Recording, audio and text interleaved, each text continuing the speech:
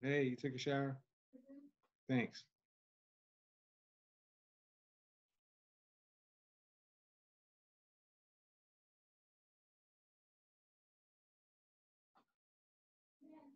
Yes.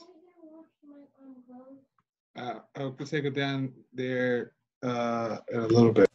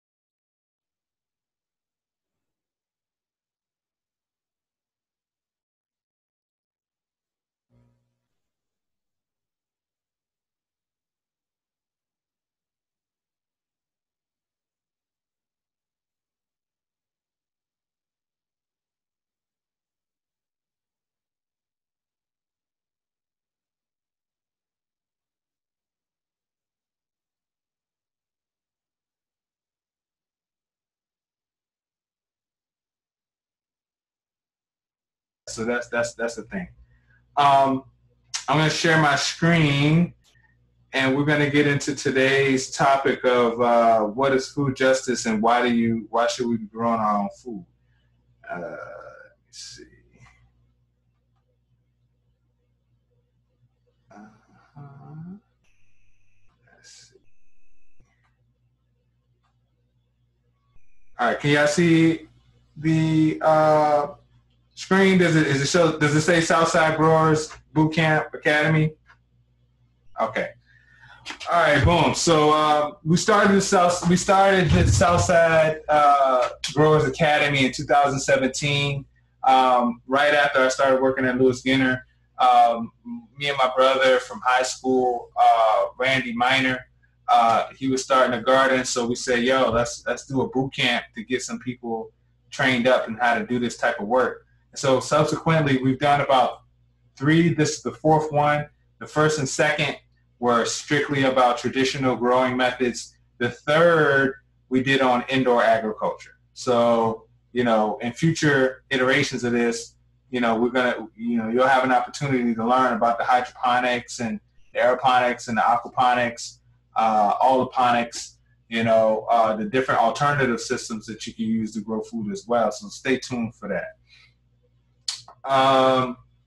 So this course is 4 weeks, and like I said earlier, I'm trying to cram a lot of information into a very small window. What I hope to be able to cover: seed starting, soils and compost, growing techniques. We're going to talk about pest control, beneficial insects and plants, and companion planting and biodiversity. And then one of the things that I aspire for us to do, this is a participatory kind of thing. Like I'm not just going to be here dropping information on you and all you do is listen. Like I really want this to be interactive. So part of that is that everybody that joined the class, you got an email asking you to fill out the mini farm profile, right? And I asked you to complete that because that's going to be connected to you developing some sort of a visual layout of what you want your space to look like by the end of the 4 weeks. And on the last day, we'd like to see what you've come up with in terms of your design for your space or spaces plural, so that you can have in hand not only a description of what it is you're trying to do, which will work well for you putting together a proposal, but you'll also have a visual. I'm a really big proponent of, writing it down. You know what I mean? Like if you want to do something or you aspire to do something, the surest way for you to begin to think about doing it is to write it, get it out of your head and bring it into the physical world in terms of, at least put your idea on paper, take your dream and turn it into a plan, right? And so when you put the visual to it, now you have something that you can aspire to. Like, yo, all right, I wrote this thing down. I've drawn a picture of it. Next step is to make it happen. So, and I'm here to work with you along the way. So we've already done our introductions, and we're going to slide right into the presentation. So we talked about your food narrative, what some of the things that you remember as far as food is concerned. This is week one. Our first objective, we're going to talk a little bit about what urban agriculture is, the history of it. We're going to talk about the principles of organic farming and gardening, because there's a lot of misconceptions as it relates to that.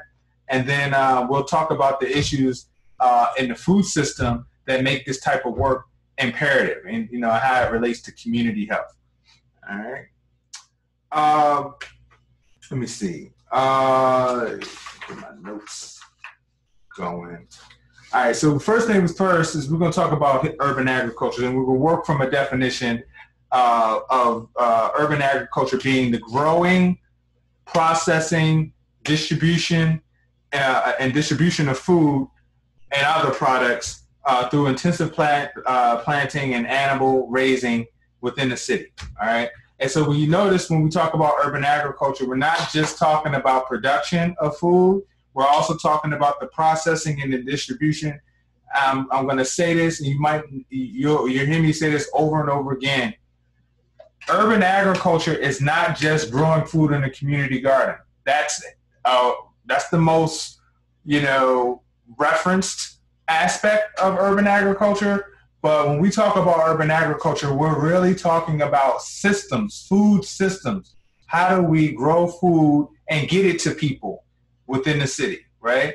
So when we talk about urban ag, we have to also talk about the food system. And so in this definition, what we're talking about is not only the growing, we're also talking about processing, which that sounds like a big word, but it's really like, yo, all right, I grew these tomatoes, let me wash them, right, and put them in a bag or a cart and get it to somebody. That's the processing part. The distribution is the sale or the giving away, right? Processing also is inclusive of like, yo, somebody might got some extra tomatoes, they turn into a barbecue sauce or a spaghetti sauce, right? Or they got some peppers, they dry them out, crumble them up, put them in a little bag. Now they got, paprika, or, they do the same with some basil. So processing doesn't have to be a bottling factory with vats and big things that are mixing stuff. It's like, what can you do in your kitchen? Is somebody making body care products out of herbs that they grew in the garden? You know what I mean? So that's processing. So all those aspects of this work are equally important, right? It's, one of them cannot live without the other, right? Another aspect of the food system we're not really going to get to, we'll probably get to it, but not too much in depth because that's a whole class by itself, is waste management. How do we compost, and how do we create a closed loop for what we're growing all the way down to after somebody's ate it? How do we put that back into use on the farm, okay? So so just a quick definition, try to get y'all up to speed on what we're talking about when we say urban ag. And it looks like a bunch of different stuff. It's like somebody could grow, a garden where they tilled up the soil. Somebody could put in raised beds. Somebody could do a hydroponic garden inside of a school. You know what I mean? It's a lot of different ways that it looks. So I'm going to show you a couple of the ways that this looked for me, along this journey that we've had in the last 12 years doing this work. Like I said before, this is McDonough Community Garden. And McDonough Community Garden is the oldest garden that I've worked with. It's the first one that I started. McDonough is maybe like 10,000 square foot, maybe 20. It's not that big. It's like less than a quarter. It's like a quarter acre on Southside. This is in smack dab in the middle of Swansboro and Woodland Heights. So if you know Richmond, and you know Forest Hill, it basically bisects Swansboro, the neighborhood of Swansboro, and the neighborhood of Woodland Heights. McDonough Community Garden is right on the border of Woodland Heights and Swansboro community, and the community of Swansboro. Swansboro predominantly black, Woodland Heights predominantly white. You know what I mean? It basically looks like the city's, you know, how it's been segregated. But at McDonough, you know, this community garden has really had a really significant impact in the neighborhood. Like I said earlier, it's 30 raised beds. The way that this community garden works is you pay. It's a garden that falls under the Richmond Grows Gardens program. That's important. That's a major key. The Richmond Grows Gardens program allows you to pay a $50 permit fee, and you can transform a piece of city property into a community garden. Then you pay a $25 fee every year afterwards. This space is one where individuals lease a plot from the garden. So they pay $25 a year, and they get a raised bed, 6x4 in size, access to water, access to compost, and, you know, they could do whatever they want to do as long as they don't use any inorganic or they don't use any chemical pesticides or herbicides on the space. Here we got a shade structure in this picture depicting, you know, this is also a communal space. This is a space where we've held dinners, classes, workshops. So it's not just about the growing, it's also about growing. It's not just growing food, it's also growing community. You know, you see that also represented at Broad Rock Community Garden. But this is an example of what these types of community garden spaces can look like. You know, we took very intentional time to try to create a space where people that weren't growing were able to use it as well. Okay, this is another view. This is what we call, this is McDonough again, this is what we call Fruit Alley.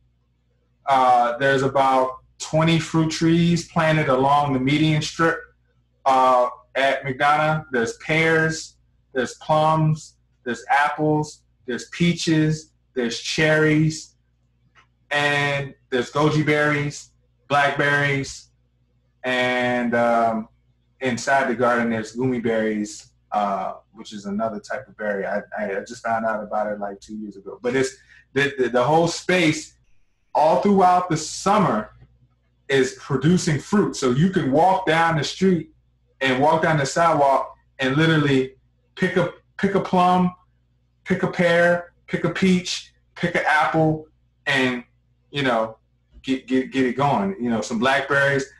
We even have had graduates of our program, to go back to the processing piece, take produce or take fruits from these trees and turn it into products. So my man, John Dotson, he does these pepper jams. So he grows peppers. He took fruits from this garden, mixed it with the peppers and pectin and all that type of stuff, and literally was at the Richmond night market selling out of dips for your chicken wings. It was bananas.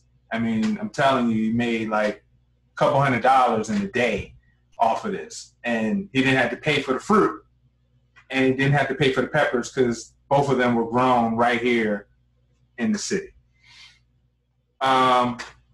This is a corporate garden that we did some years ago. This is Sabra, you know, like the hummus. If you're aware of Sabra, they got a processing plant down in Colonial Heights or Chester. And they contracted us back in 2015-16 to help develop a garden for their employees, which was weird, but that's what they wanted to do there. They felt like their employees didn't have access to healthy food and wanted to bring the garden to their employees. So we put, you know, 10 raised beds, you know, some fruit trees, picnic tables, as you can see. This space was really, it was a lot of labor, but it was good. They paid us like 50 G's to do it. So once you know how to do this stuff, you know, you never know. Anyway, the garden beds, they grow the food and give it away. But they also do like cooking demos for the employees and the whole shtick. It's a really dope spot. I just showed this as an example of, you know, what garden spaces also can look like. So yeah, as you can see, not only we have the grow areas with the trellises and everything, but you also have a really nice pad and, you know, seating area. One of the things I can't stress enough is that when we're doing urban ag, it's very important for the space to also have some level of aesthetic appeal.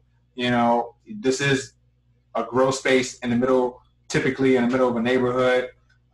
You know, it might be different in your backyard, but if you got a front-facing space, it's important for you to think about how do I design this space so that the people that are walking past it are proud of it being a part of their neighborhood beyond just the fact that it grows food. How does it beautify the neighborhood? So yeah, I just, you know, throw it in there for that. This is Harding Street Urban Ag Center.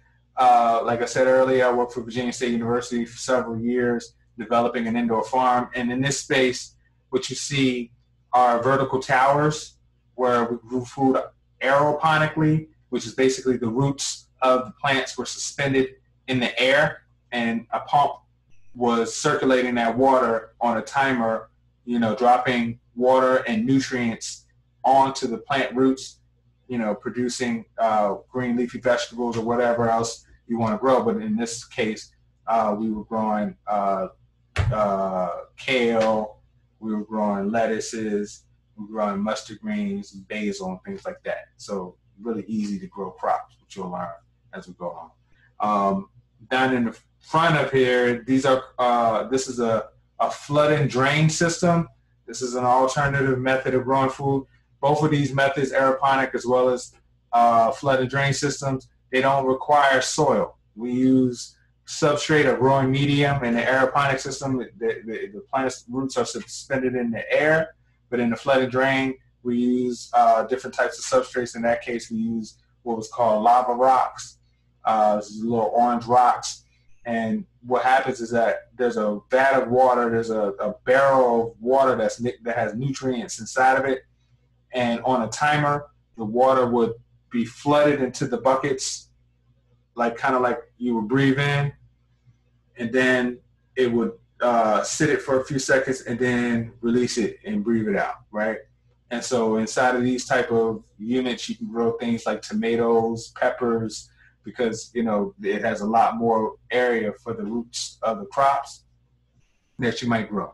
Also over here in the right left, the upper right of the image is what these were called mega gardens. This is somebody's really amazing idea of like creating a rotating barrel where the plants grow inside of the end of the barrel towards a light that was affixed in the middle.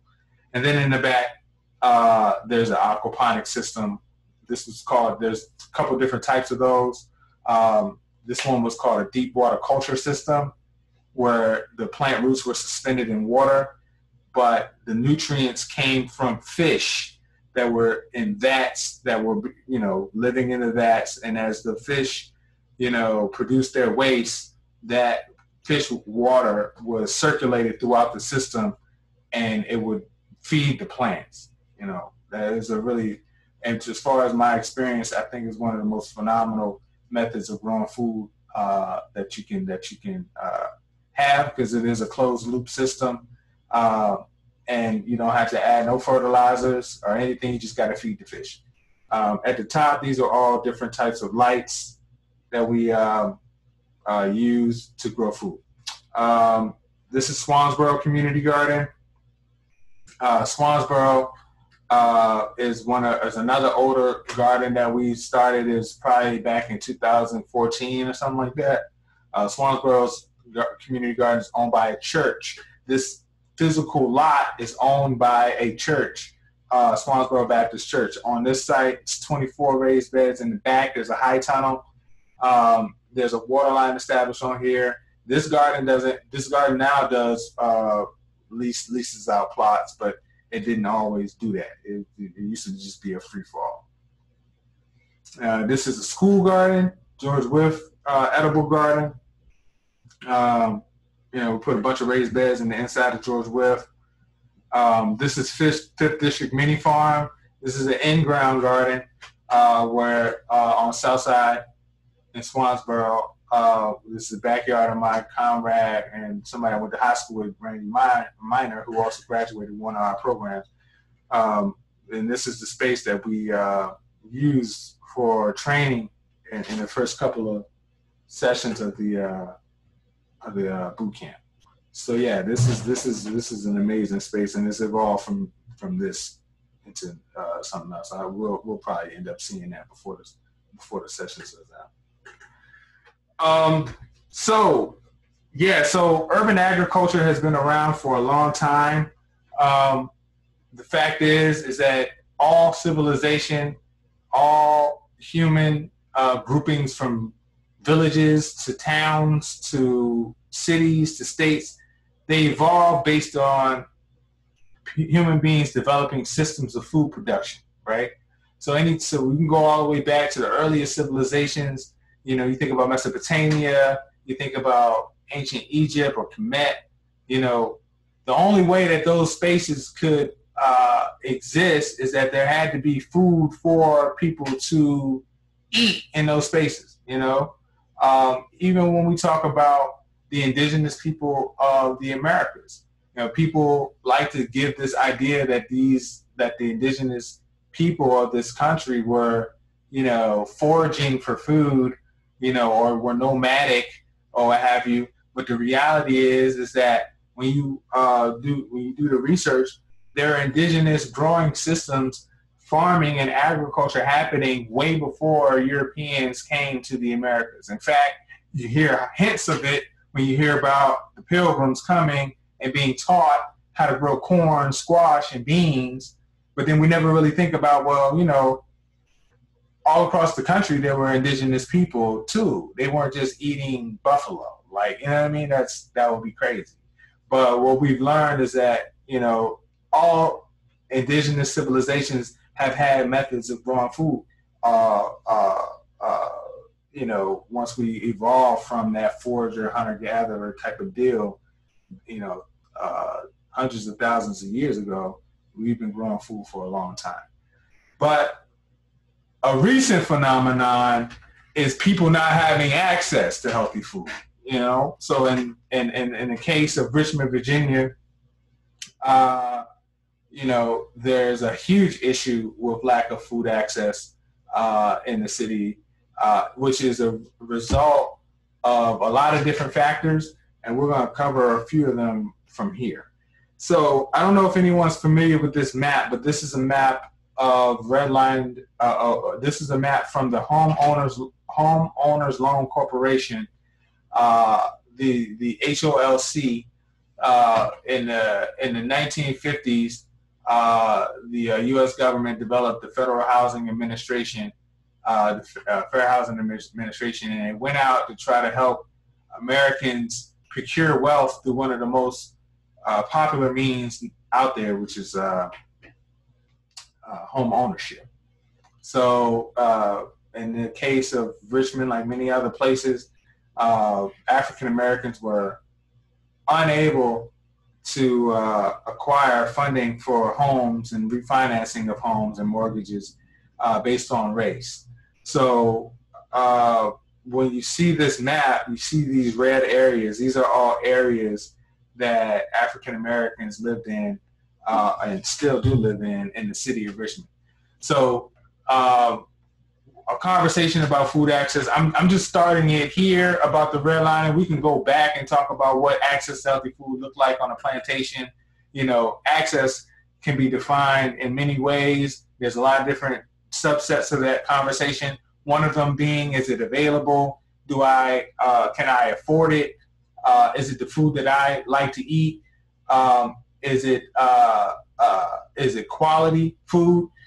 So if you're on a plantation, you're growing food for everybody else, but are you able to eat the food that you're growing? You know what I mean? So you might be in proximity, you might have proximity to the food, but that doesn't mean that you have access to it, right? So in this case, when we fast forward to the 1950s, it's a way more palatable conversation for people. And it's also recent. My grandmother, her birthday was July 4th. She's passed away now. She would have been 106 years old. She was alive during redlining in the city of Richmond, right? So my great-grandmother lived through, this housing discrimination that has created pockets of poverty that has precluded predominantly black and brown communities from having access to healthy food or proximity to healthy food in the city of Richmond.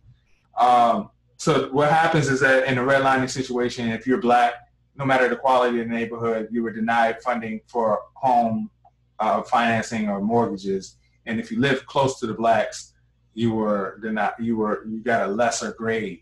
All right. So that's what this map looks like. But this map is a foundational map because it helps us understand what else is going on in the city.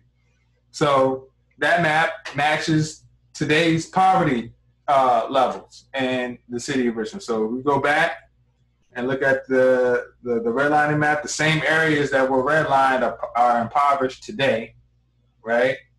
And then when we look at where all the fast food is in the city, because that's the thing when we talk about food, there's people like there's no food. I was like, yeah, there is food, but it ain't food that's healthy for you, right? So it's like McDonald's and the bodega, the corner store, you got Burger King and all that stuff. And this is the map that shows the concentration of those corner stores and and fast food restaurants, what some people call a food swamp, and where they're located in the city of Richmond. And if you look at the map again, it's concentrated in areas that are formerly redlined, areas that are predominantly black and brown in the city. This is a map, according to the USDA, of areas that have lack of healthy food access. These are what they call the food deserts, right? And if you look at this map, it looks just like this map, but, it's a little bit more expanded, and they did it. Anyway, this is the map that we use when we talk about lack of food access. As you can tell, it's concentrated in the Southside and the East End, and then it's speckled inside of Northside. And these are all areas. I grew up in Southside. All of us are familiar. There are very sparse grocery stores in these communities, but if we look at the area in the West End, we see that these areas are not showing up. And if you're a native Richmonder, or if you've been here for a while, you're probably familiar with a place called Carytown, where you can park your car at Elwood Thompson's and walk across the street to what is now about to be a Publix. So then you can walk across another street to the Fresh Market, and then you can walk across another street to Kroger. I think it's Kroger or Food Line or whatever. So that's 4 grocery stores within a 1 block radius, like literally like a square, like 4 square blocks, with each square block having some sort of a grocery store inside of it, right? So, when people say, well, why don't we just get a grocery store to go into the hood? It's like, well, they don't want to go to the hood. They'd rather have, 4 grocery stores sitting on top of each other in Carytown than put one, in communities of color. So there's a whole conversation about how race plays a part of that, how income levels play a part of that. But at the end of the day, everybody has to eat. So, these questions of grocery stores, we'll probably get into it later, but I'm not going to spend a whole lot of time digging into that tonight. This is another map of the food deserts, just overlaying high concentrated poverty areas. So the deep red are areas that are considered high poverty areas, and the purple is just what areas are food desert. I threw this one in for good measure. So there's intersectional environmental issues happening in our communities. This is a map of the tree canopy that exists in the city. And so as you could tell, it follows the same map of the redlining, where the neighborhoods that were formerly redlined don't have access to trees, and that causes a bunch of other issues. We talk about heat islands. A heat island is an area where it's hotter in the neighborhood than in other spaces. So if you don't have trees, the trees help mitigate the heat. They absorb the heat in the neighborhood, and also absorb other forms of air pollution as well. But in the summer, like right now, it's been hot for like 2 weeks, 2, 3, well, yeah, maybe like 2 weeks. It's been like a heat wave, right? 90-degree weather every day. So in the neighborhoods that don't have access to trees, or that are urban heat islands, while it might be 90 degrees in the West End, it's actually 100+ degrees, in the neighborhoods that don't have trees. The areas that have high levels of asphalt and all that type of stuff are also more prone to heat-related illnesses like heat stroke, asthma, respiratory issues, and all that type of stuff is what's popping off in the communities that don't have no greenery, that don't have any green spaces, that don't have any gardens, right? So part of our work, beyond just the food justice piece, is also environmental justice and how we transform neighborhoods so that the mitigating those types of events, those heat-related illnesses and stuff like that, can be mitigated through the installation of green infrastructure like trees, bushes, gardens, and etc. All right, so let me see. Yeah, I'm sure I'll cover everything. Before we get into what is organic, there's a bunch of gardens in the city, and I neglected to put a map in here.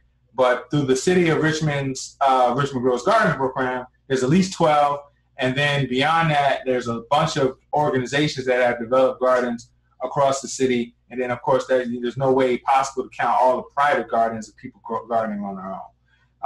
But we are working. Things are happening, and the city is shifting, and it's becoming greener. And it's through the efforts of people like yourselves who have taken upon themselves to want to be a part of this work and this practice of greening the city, but also greening it so that people have access to food. So what is organic really, right? We grow food organically. I like to use the word organically, but sometimes people get it misconstrued. They think I'm talking about one thing when I'm really talking about another. So just for all intents and purposes, I'll be using the word organic, but I also use the word naturally grown or biologically grown, right? So, that I might be interchanging those words, but know that when I'm talking about growing food, I'm talking about growing food without chemical pesticides, herbicides, or fungicides. So that means that I ain't spraying, no Miracle Grow or, nothing from no Roundup, nothing on any of the crops that we grow, period. Right? Like, we don't do it like that. Our methods for growing food are all natural. So we use soil amendments. We use best practices for keeping our crops watered and mulched. And we make sure that our soil health, we'll talk about all that in a few seconds. So most of us consider, the word organic when we go into our grocery stores and we go buy things, but farmers are also able to apply for an organic certification. That we do not, we don't go through that process. There's a whole controversy around organic farming, right? Your farm can be 75% organic and you still get an organic designation, right? And even the food you eat, it could be 75% organic and it still gets an organic label. So, you got to question, what is organic when, you can get some food that is 75% organic? Like, what's the other 25% in the food? I mean, we'll talk about that in a second. So yeah, when we talk about organic, predominantly we're talking about the fact that we don't use any chemical fertilizers, we don't use any herbicides, any pesticides, and we also avoid and do not promote anything that's been genetically modified, right? Um, you know, genetically modified foods is all up in the conventional agriculture system.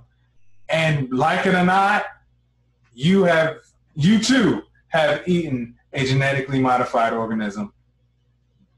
Probably, I'll bet money that you have. But I mean, we can debate it. I don't know. But most of the corn, soybeans, most of the corn and soybeans in this country are genetically modified.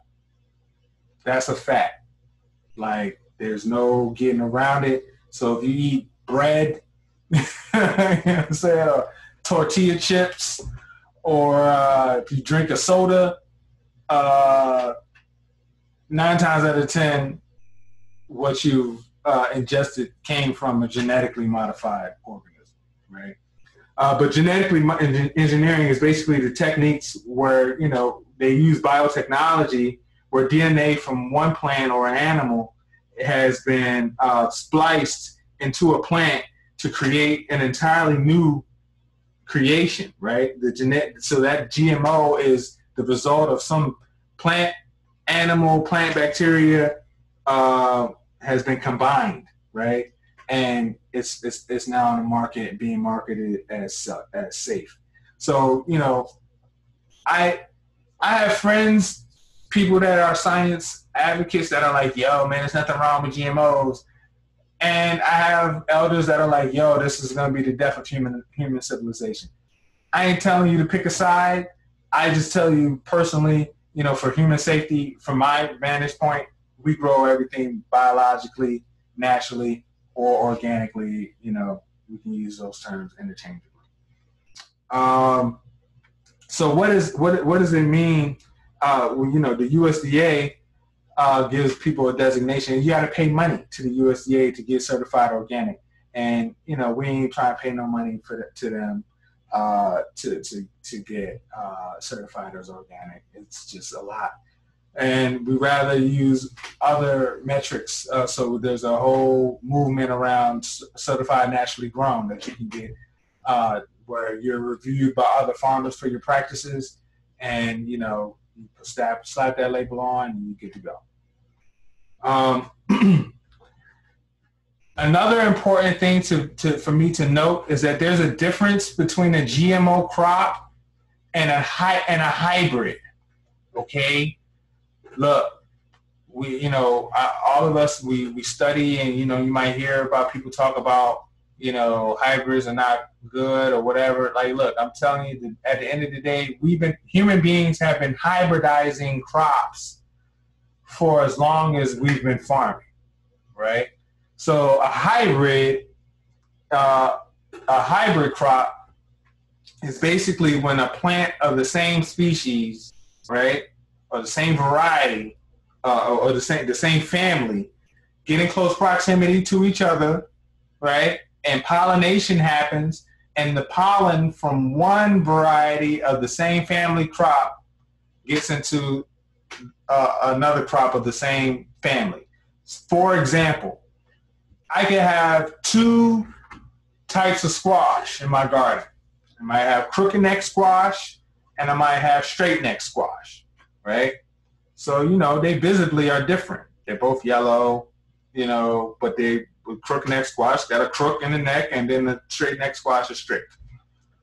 When it comes time for those crops to pollinate, if I take the pollen from the straight neck squash and dab it on the flower of the crook neck squash, when that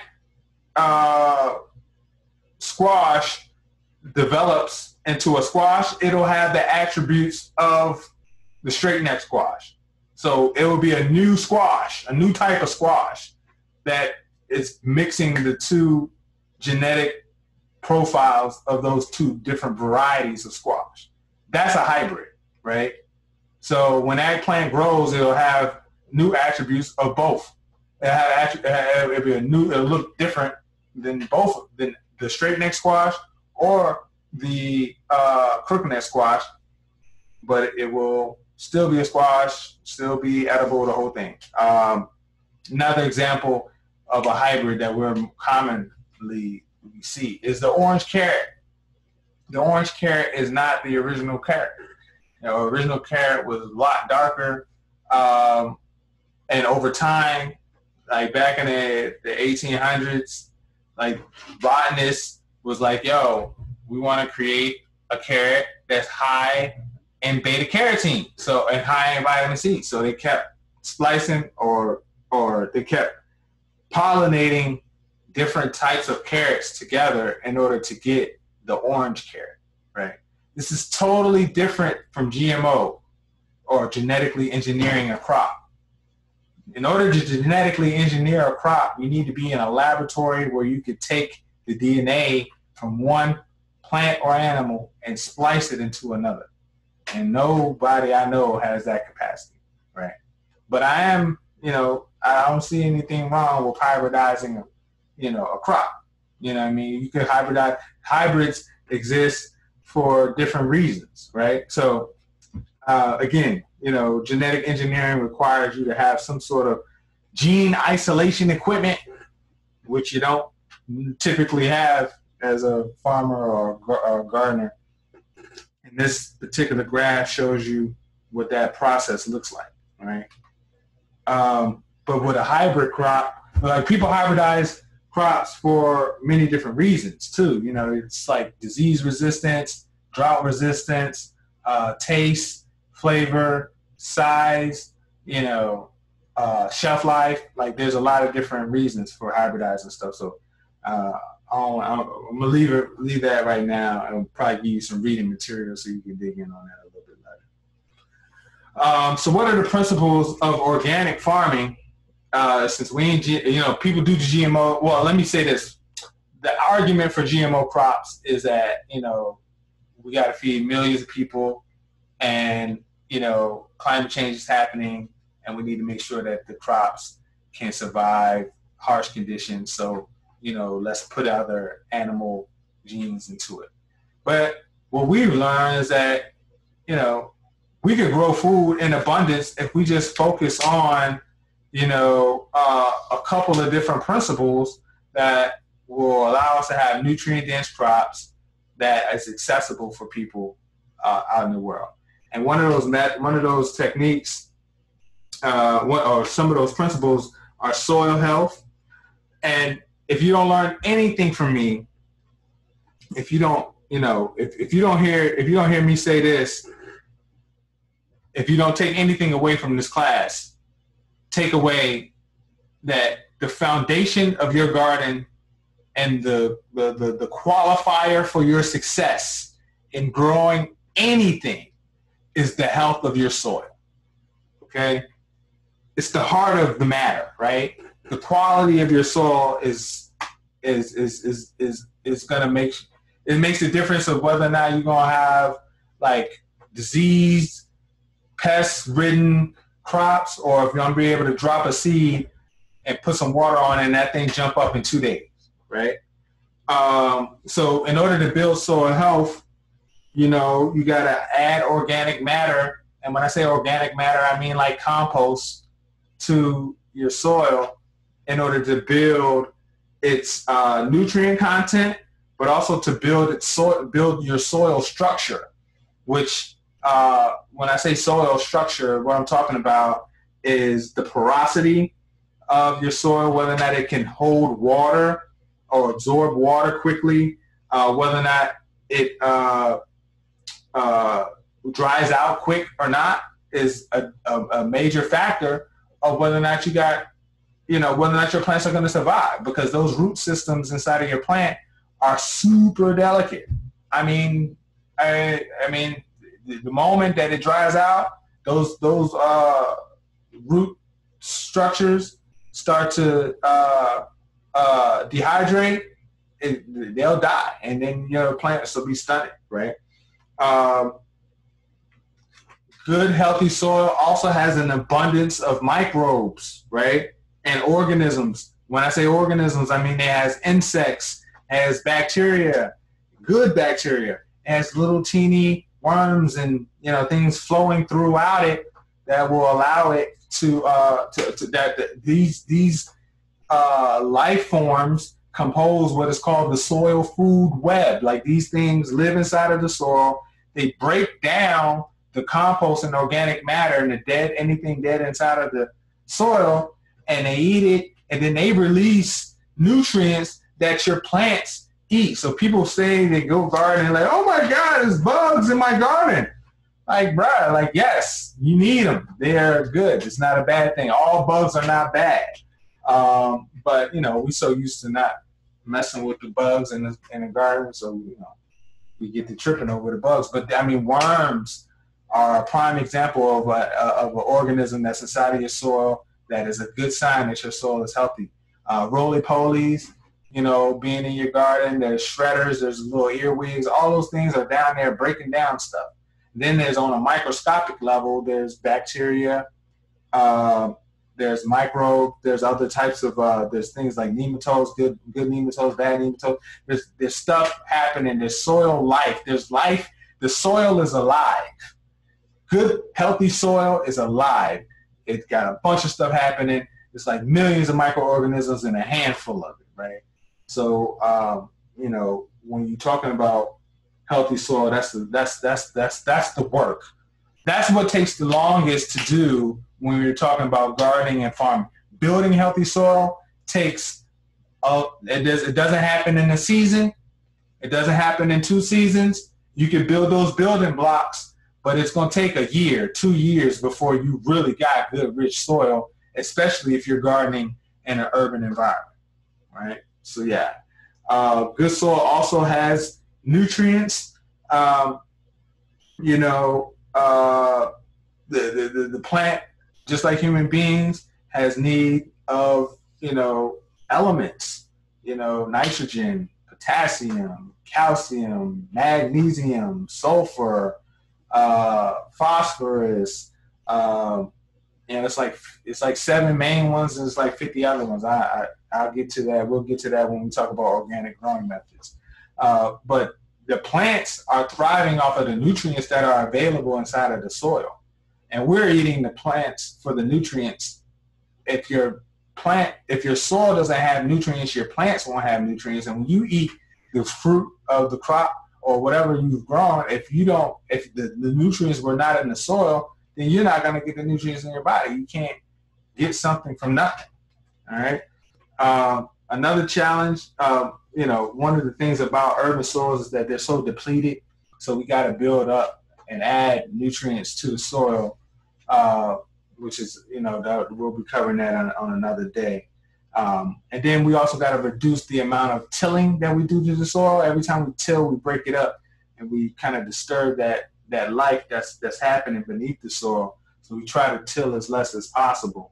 And then we also try to make sure we plant the type of plants that are healthy, that can grow healthy in our climate and our environment. Because if we don't, then, it doesn't matter. That plant, it's not fit for that community. Another element of organic farming is natural pest management. And what that means is like creating an environment that will prevent pests versus like having to spray a bunch of stuff to get rid of the pests. And so there's a wide range of different practices that people use for natural pest management. It could be, taking some neem oil or getting some cayenne pepper or, whatever. There's like, you can make some concoctions from ingredients in your kitchen to spray or put on your crops. But the best pest management is preventative pest management. So again, building your soil health, your plants have an immune system that will prohibit them from being eaten by pests or catching a disease if your soil health is high, right? So that's one of the things we'll be discussing. But another method is to add or to attract beneficial insects. So what that means is like I can plant a whole row of collard greens, right? And if I plant this whole row of collard greens, if I don't plant some additional flowers, native plants, if I don't increase the diversity of the crop, then, them harlequin bugs come out around this time. They about to come through and eat everything because there's no plants to attract their natural enemy inside of the garden, right? So, when we plant our gardens, we try to put in as many flowers as possible to not only help with the pollination, but also to help with the attracting of beneficial insects. So, you'll see that on Saturday. There's certain type of insects like ladybugs, praying mantises. There's like certain types of bees or wasps that come in and do their thing and be killing off, the caterpillars. It's all types of stuff happening in the garden, but you can help, cultivate a natural pest management system by integrating, these native plants and flowers into your garden. They'll attract the insects that'll eat the bad insects. Another method or principle of organic farming is weed management. We talk about managing weeds. First thing is, the hardest part of gardening for me has been weeding.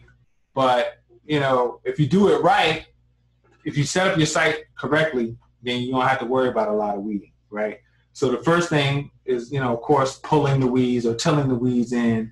The second is what we call solarizing, putting down some sort of tarp or something like that to actually scorch and kill the weeds in advance. And then the third, of course, is like, mowing, cutting them out. And then the third, which is the one that I love the most, is mulching. So putting mulch on your garden soil is one of the most effective methods to keep weeds at bay. And so there's a lot of different ways that you can mulch your garden. You can mulch your garden with hay. You can mulch it with, wood chips and wood bark. I personally use a ground cover, a geotextile fabric, and I cut holes into it and plant inside the holes to keep the weeds at bay, right? So there's a lot of different ways that you could do it. We'll show you some examples on Saturday. And then next, another principle is biodiversity. One of the most important things to remember in your garden is to kind of think about your garden as a microcosm of what's happening in the wild, I guess, right? Which is a misnomer in and of itself, because like, where does the wild stop and anyway, when you're gardening, think about going out into a forest or a field or a meadow. There's nowhere on planet Earth where plants are growing in a natural environment where it's only one type of plant. And if there's only one type of plant, it's a problem. That's indicative of a problem. So when we're talking about biodiversity, it's creating a space that has as many different types of plants as possible, right? Like I was talking about, native plants for pollinators, for pest control, but also planting plants that help create a system of interdependence between the plants, right? So I might plant, like the Three Sisters garden. We were talking about indigenous agricultural systems earlier. So, the Three Sisters gardens is corn, squash, and beans, right? So the squash creates a kind of like mulch with its leaves, because if you ever seen squash leaves, they're huge. The corn is growing upward, and then the beans are wrapping themselves around the corn, to establish themselves. But what's amazing about this interdependency is that that's just like the aesthetic and the functionality of the plant structures. Well, beneath the soil, the beans are actually pulling nitrogen out of the air and storing it in the soil. To plants green beans and things like that are what we call nitrogen fixers. So what they do is they absorb through their leaves, they absorb nitrogen out of the air and store it inside of the roots. And so that makes it available inside of the soil, right? So, the same thing goes back to companion planting, or to the idea of like having a biodiverse space. Like different crops inside of your space might attract better, types of beneficial insects. But there's also, be mindful, there are some plants that don't play well with other plants in close proximity. So, you might not want to be planting like onions next to tomatoes, because the onions are letting off something that the tomatoes might not like, right? So that's also something to keep in mind. Let me see something. All right, and then the last piece is environmental sustainability. So I was talking about this the other day to my homie. We went up to Charles City to go check out a farm, and I was telling him, I was like, this food justice stuff is important, but there's another layer of what's happening on the planet. Because of human beings and their just the way that we roll on a planet, we haven't been taking care of,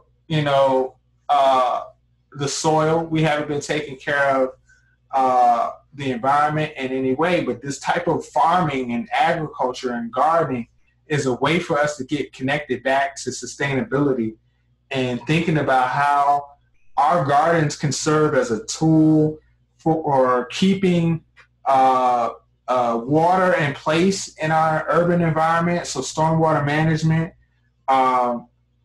These gardens and green spaces can also serve as a vehicle for us to recycle. So composting, keeping stuff out of the landfills, is a way that gardening, farming, agriculture can sequester carbon and keep it in place. And then just as a overarching kind of like idea, by connecting inside of the garden, you also realize that a lot of the stuff that we do to the planet is not it's not healthy for the planet, but it's definitely not healthy for us. And that if it's not healthy for the planet, it's definitely not healthy for us. So thinking about how there are enough resources for us, but I grow enough for myself and my family, and then I grow enough for everyone else, but I'm not trying to waste nothing. You know what I mean? By getting into this work, we kind of start to think about waste and how we throw stuff away, and it all goes somewhere, right? But how do we keep, how do we create a closed loop where whatever we waste can be used right back in our gardens and green spaces?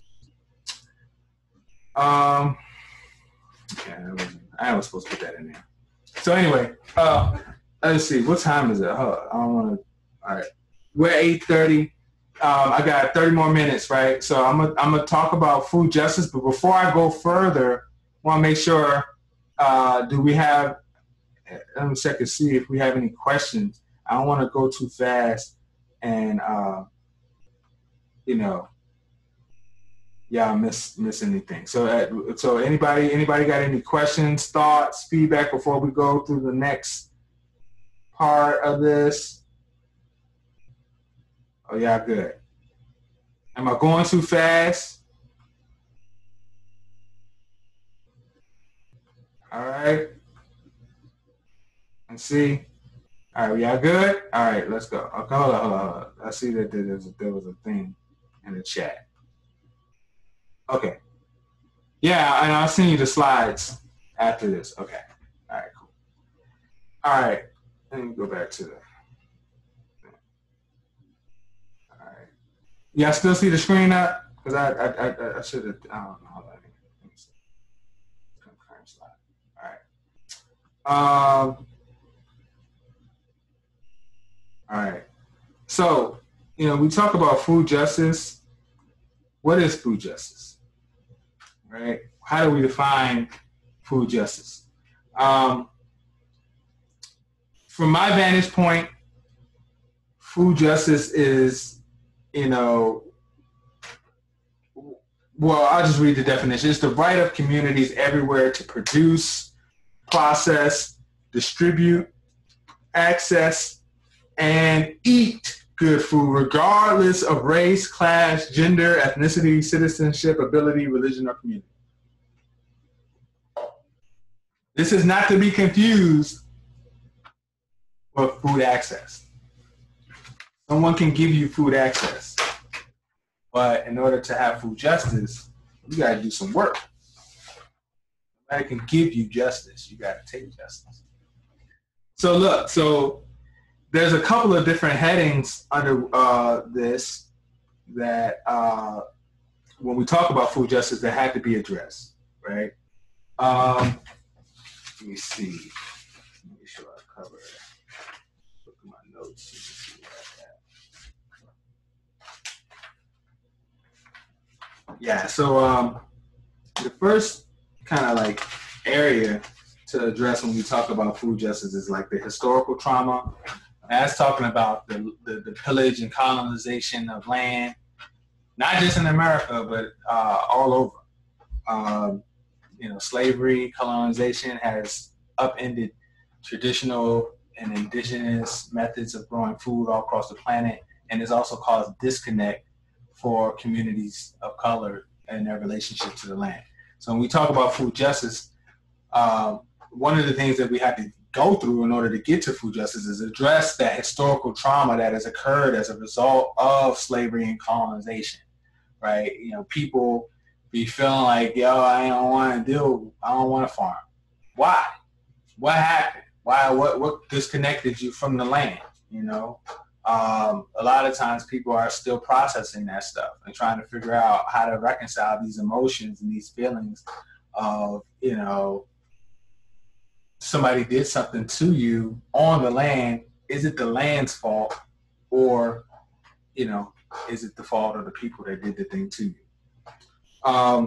Another element is, community development. Like, how does the food system serve the communities in question? Do the members of the community have ownership of the aspects of the food system? That's a major delineation between access and justice. Is often you can give people access, but that don't mean that they have ownership, right? Another element is food sovereignty. So, food sovereignty is basically whether or not you have defined for your community what kind of food is being grown and how it is being grown. So right now we have limited expressions of food sovereignty in our community. If you don't have access to healthy food and you're not growing your own food, then you're at whim of somebody else telling you what food needs to be grown, and you have no control whatsoever on how that food is grown, right? Another element of food justice is like the whole kind of like hunger food pantry, system, right? Is like that's a major component of how people who don't have access to healthy food are fed. It's like they're relying on this food pantry system, and as a result of the reliance of the food pantry system and like the lack of proximity to healthy food, then there's all these health disparities that occur. And then, just overarching, it's not like the industrial food system and processed food in general is trying to make you healthy. These are decisions that you have to make for yourself. Another element of food justice is land access and land ownership. Who owns the land? I just read somewhere there's like 98% of rural land is owned by white folks and 2% of land is owned by blacks, Asians, and Native Americans. 2% of rural land is owned by black, Asian, and Native Americans and Latinx communities combined. So, if you don't have access to land, how are you going to farm? If you don't have ownership of land, how do you determine how long you farm on the property? And then lastly, labor and immigration is something that none of us like to talk about, but it's how we are all complicit in food injustice on a day-to-day basis. The labor that goes into growing our food is often immigrant labor, folks that come from the global south to grow food, or like growing food in the global south, and then it's being exported to, you know, the U.S. and other, you know, quote unquote first world countries, right? But, you know, when we think about Latinx communities coming up to the U.S., it's not like they're getting paid $20 an hour to grow strawberries for you in the winter, right? So, you know, we all play a role in this thing. So let me see. I'm going to show you a video from one of my OGs. And this is a quote that I kind of like, that informs this work for me. If I can control your food, I can control you. K. Rashid Nuri is the founder of Truly Living Well in Atlanta, Georgia. He's trained hundreds of farmers, urban farmers. But this quote kind of like packages this thing for me in a really resonant way. But I'm going to show you a video from Malik Yakini from the Detroit Black Food Security Network. And then we're going to come back to this. I'm going to try to answer a couple questions. I'll be out your hair. Let's see.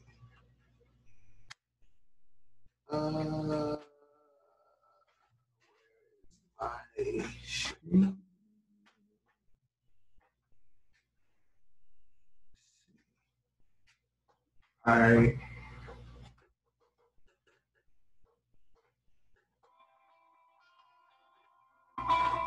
My name is Malik Yakini, Executive Director of the Detroit Black Community Food Security Network. We're currently at D-Town Farm, the farm that our organization operates in Rouge Park, the city's largest park right on the west side of the city of Detroit.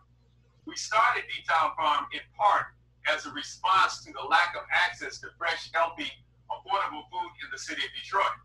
In fact, the lack of access is so acute that researcher Mari Gallagher came to Detroit in 2007 and characterized much of Detroit as a food desert, an area, according to her definition, where Detroiters have to travel more than twice as far to get to a major grocer as they do to what she called a fringe food location, or what we call in Detroit a party store, a store that sells alcohol, cigarettes, tobacco, potato chips, candy, and other things that can only nominally be considered to be food. Because of this lack of access to fresh produce in the city of Detroit, many Detroiters are suffering tremendous health problems, including rates of childhood and obesity, which are off the chart, soaring rates of diabetes, and soaring rates of heart disease. All of these things are controllable by diet. So rather than just complain or lament about our condition, our organization practices self-determination. We think it's important that the people themselves stand up and find solutions to our problems. One of the solutions to the lack of access to fresh, affordable, healthy produce in the city of Detroit is urban agriculture.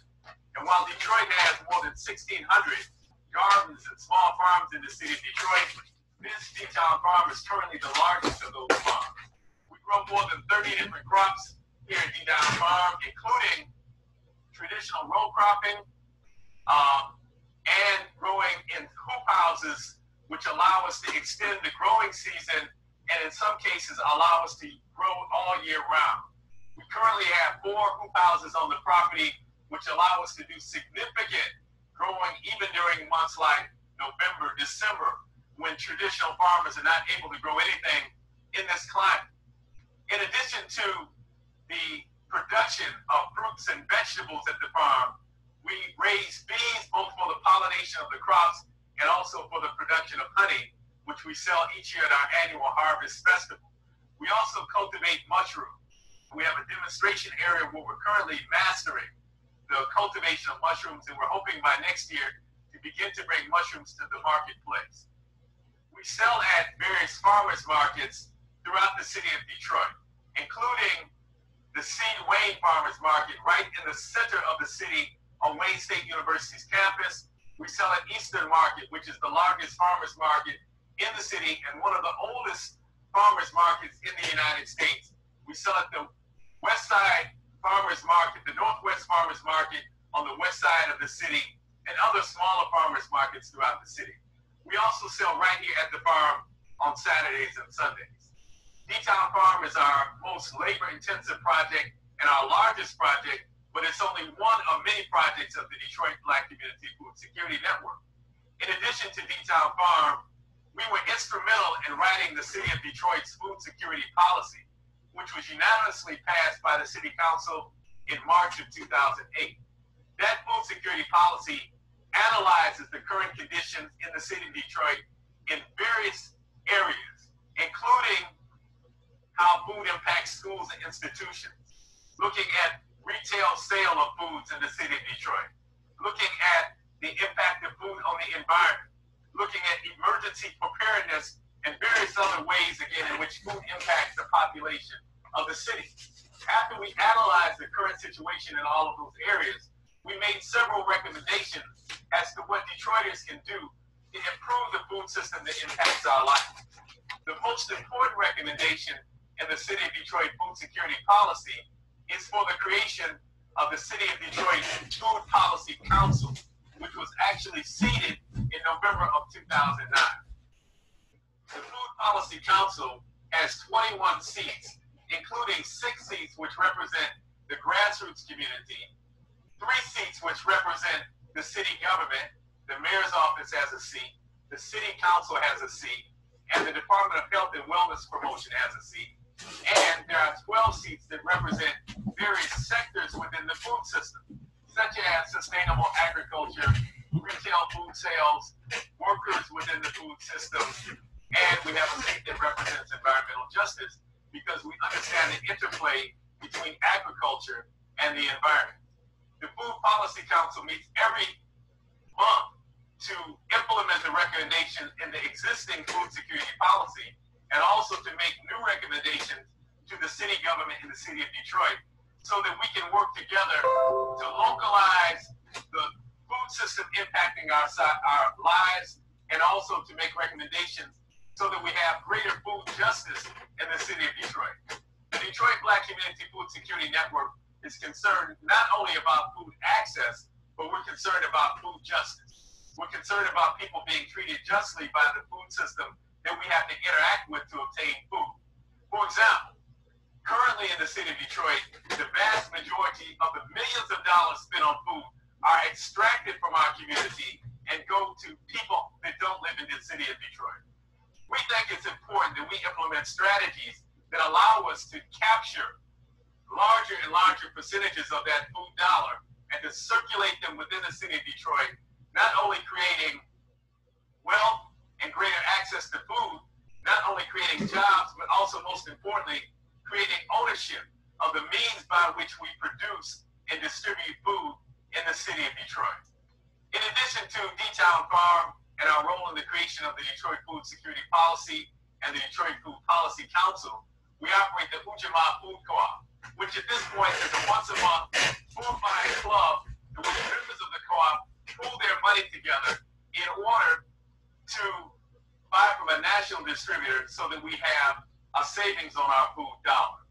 We also operate the Food Warriors Youth Development Program, which operates in 3 schools throughout the City of Detroit, in which we train young people to do urban gardening at the schools that they attend. We also teach them about the detrimental effects of industrial agriculture, both on the environment and on the health of human beings. Also, very importantly, we participate in undoing racism in the Detroit food system, an effort that looks at the role that race plays in determining who has access to fresh, healthy, affordable food, and also looking at the role that race plays in deciding who profits from the food system. This effort has been instrumental in causing people doing food work in the City of Detroit, particularly those doing urban agricultural work, to function more intentionally in the communities in which they work, so that they work to empower those communities as opposed to coming in with a missionary approach.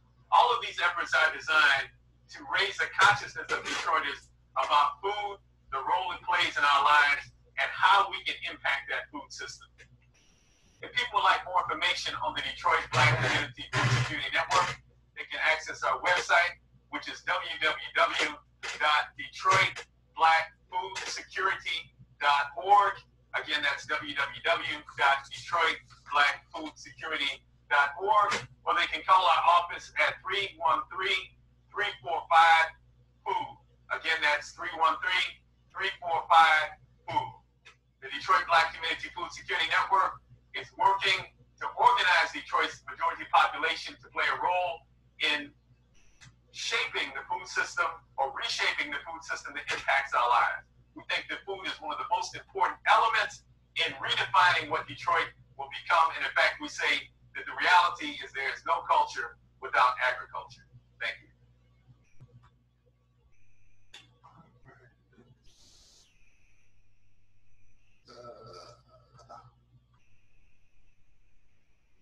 All right. Let me see. See if I can resume slideshow. So yeah. So all right. So you just heard from Malik Yakini. This is one of my elders.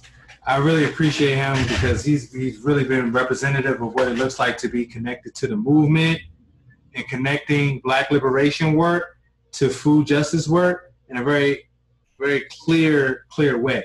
So what we're going to do right now, in preparation for us to, kind of jump off at 9, I want to try to see if I could ask y'all some questions to bring y'all back to life. I'd like to hear from y'all. What are some of the reasons that you have for growing your own food? I was going to try to figure out how to do this group thing in there, but I don't know what I'm doing with that, so I'm going to kind of like forego that, okay? Yeah, it's like we're supposed to be able to do breakout rooms. Okay, hold up. That's good.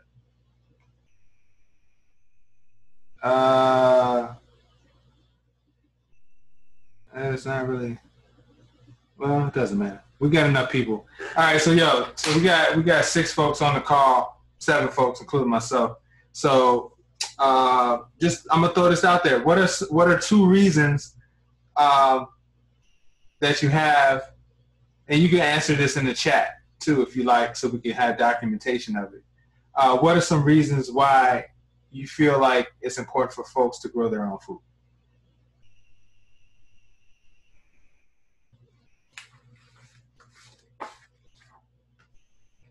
Don't everybody answer at once.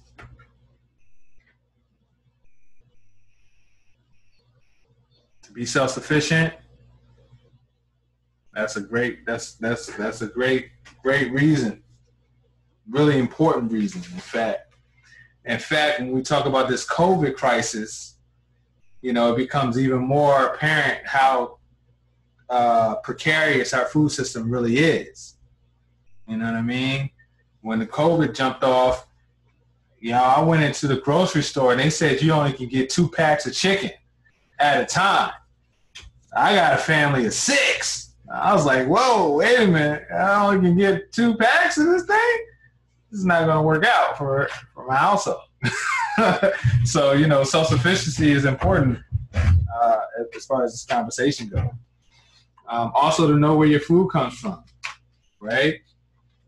That is definitely important, A lot of times we don't know where our food comes from. What else we got? No stronger bonds than the growing food with folks. Yes. Community building is definitely an attribute of, this work, Gardens, bring together people that you probably would not meet otherwise.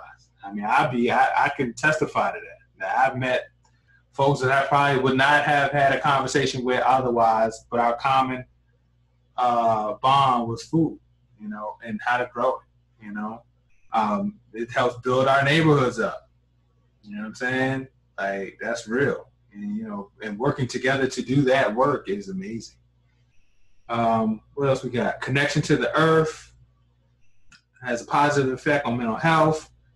The presence of digging in dirt is great for anyone, also to get an experience, especially in community. Also not relying on imported food. We don't know where it came from. Yeah. Yo, have y'all heard about the concept of food miles? Right? I've heard of food miles, right? Food miles, they said that the food travels an average of 1,300 miles from the field it was grown to our plate. 1,300 miles. So how's that impacting the environment? How is it? What happens if the highway system gets shut down for some reason, so that food can't get into the city? That's important to be thinking about. To learn to cultivate life, to grow something from a seed to something productive and nourishing is really important. Yes. I'll categorize that as like connecting back to the planet. The Mother Nature is magnificent, and the design of how this stuff works. The cycle of life is ridiculously compact, and while it is very scientific and you can really like break it down in a lot of different ways, but a seed grows because something else died. You know what I mean? It's a phenomenal metaphor for living. Composting, like without this stuff breaking down and turning into a nutrient-dense fertilizer for our garden, imagine a world where stuff didn't decompose, or go to the forest. Like nobody breaks the leaves in the forest, but the forest is lush.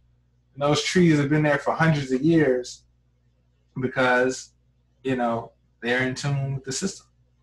What else is it? What did Lauren say? It's time to make our own salt. You got that right, Jack. I see somebody was reading somebody read the recommended reading. Yes, indeed. Decrease negative environmental impacts. Most definitely. Yes. So this is the work. This is the work of greening our cities. Gardens improve the air quality, yo.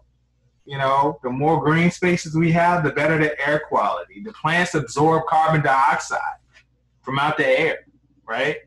So, that's an important thing, Gardens play a role in increasing the biodiversity of life. So it's like the not only the insects, but the birds, the squirrels, rabbits, like those things need to come back. We can't like exterminate all of the wildlife. This is important for our planet to live, to have all of these different interplays between animal and wildlife. You know what I mean? And the garden helps create a space for that to happen.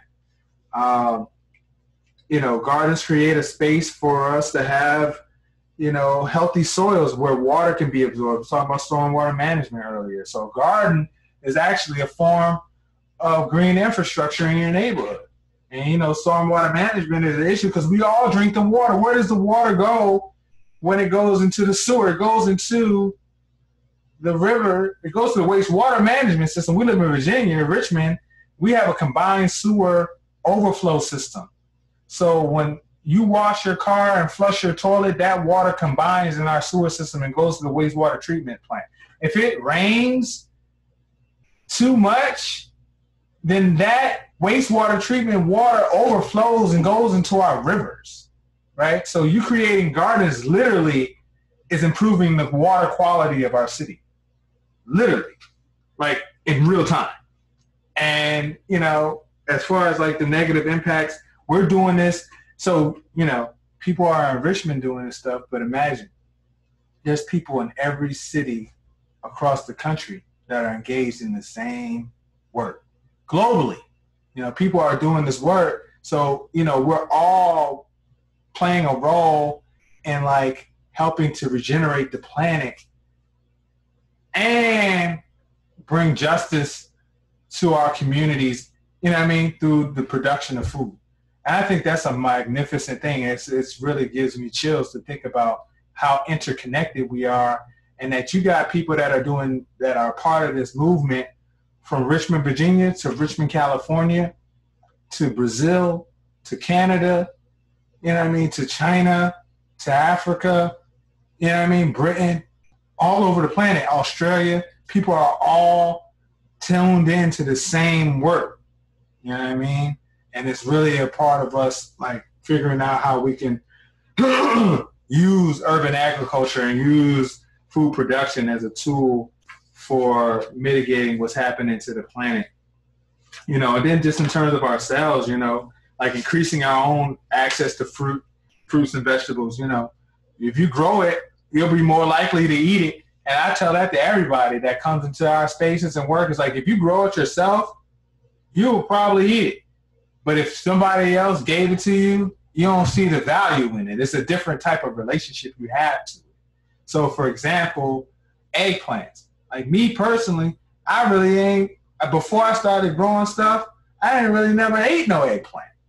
But now I do, because like I realize that there's so many different types of eggplant. Like, all eggplant is not the same. And all, you know, you see the emoji, it's only, that's one type of eggplant. There's like dozens of others. You know what I mean? There's white eggplant.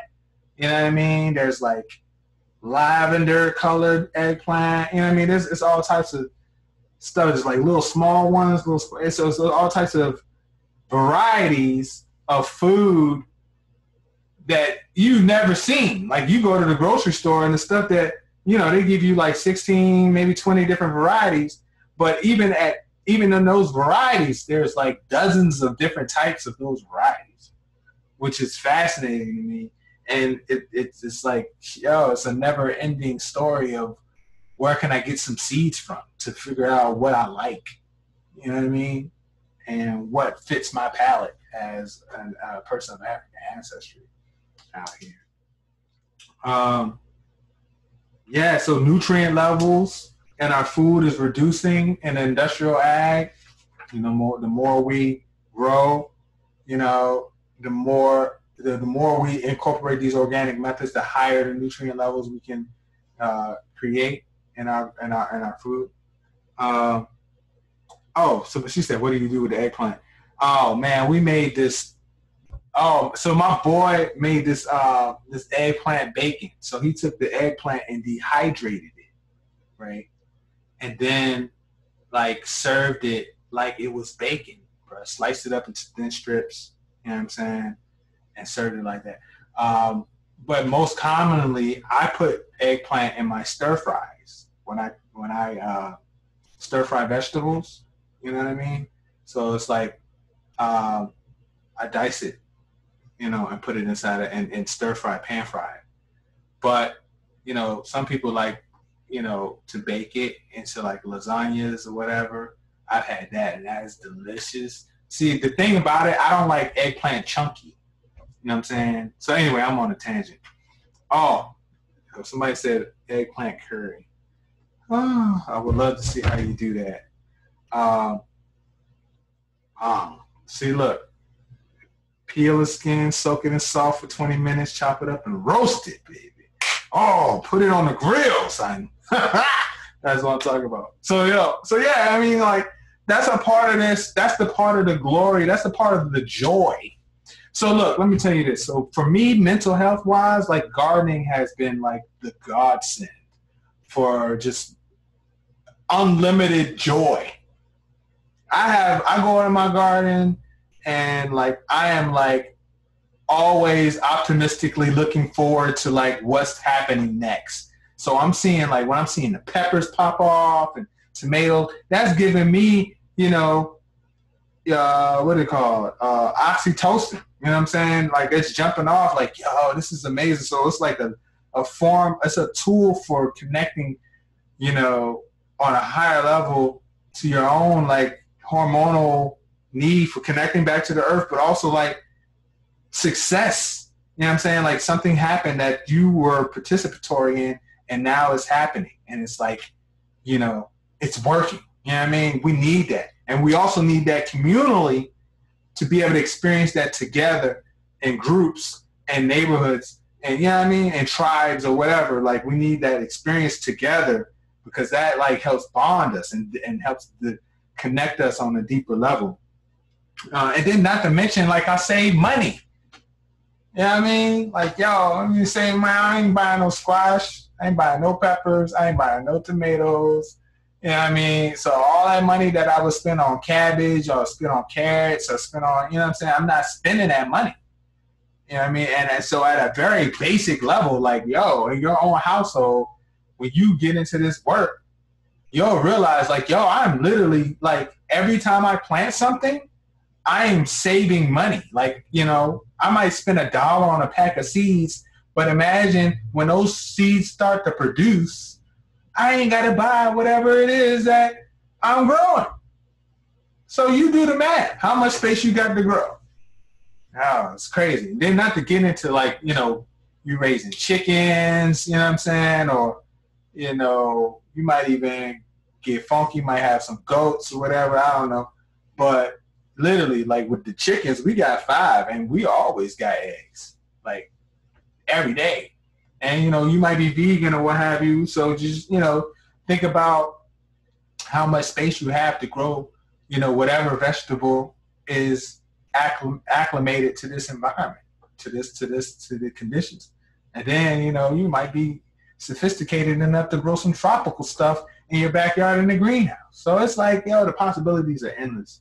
And it gets ill when you start thinking about how you can sell what you grow or sell what you make from what you grow as well. So it's just like this compound effect. It gets nuts really fast. So yeah, man, that's tonight. I'm gonna just leave it there. We got like 5 minutes left, and I'm gonna just kind of chill out because I can go all day on this stuff. I want to ask you all to please complete your mini farm profile sheet so I can have it before next week, so I can start thinking about how we can, you know, I can make sure I cover all the stuff that y'all are trying to learn. Next week we'll be talking about seeds and propagation of plants, how we grow plants.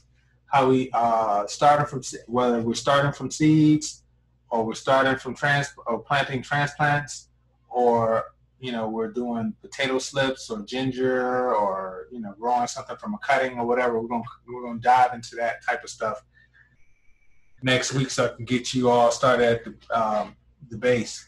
Saturday we're gonna be at Farm to Family, and we're gonna be talking about healthy soil. So bring some boots, or bring some shoes, some sneakers that you ain't afraid to get dirty.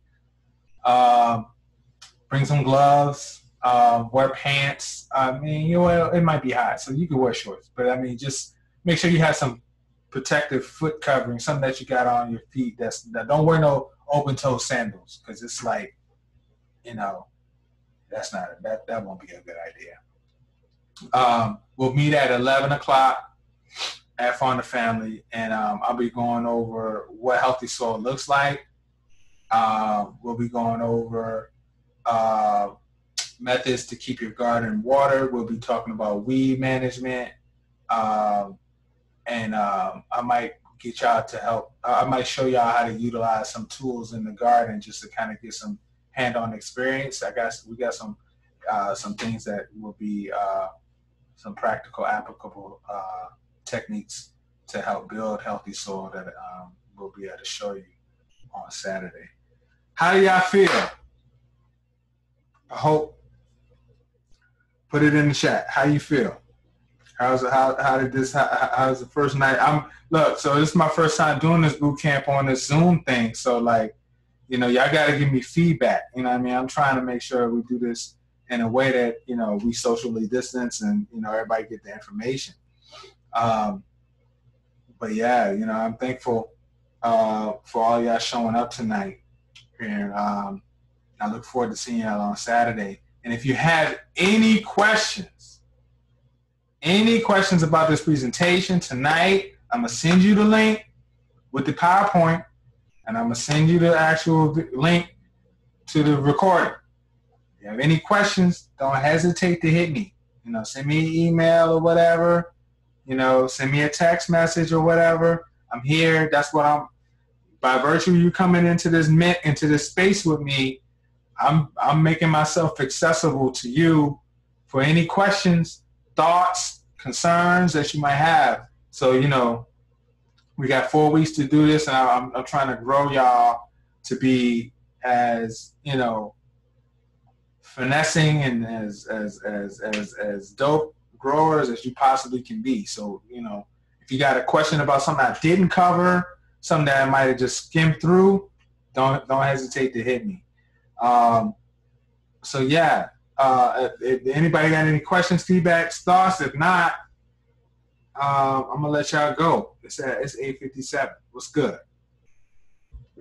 Y'all good? Talk to me now. All right, that's what's up. Well, this concludes week 1 of Southside Growers Academy Bootcamp. I will see y'all on Saturday. Y'all have a great evening. Be on the lookout for an email from me with the PowerPoint from tonight as well as the video. I hope y'all have a great evening. Peace and blessings.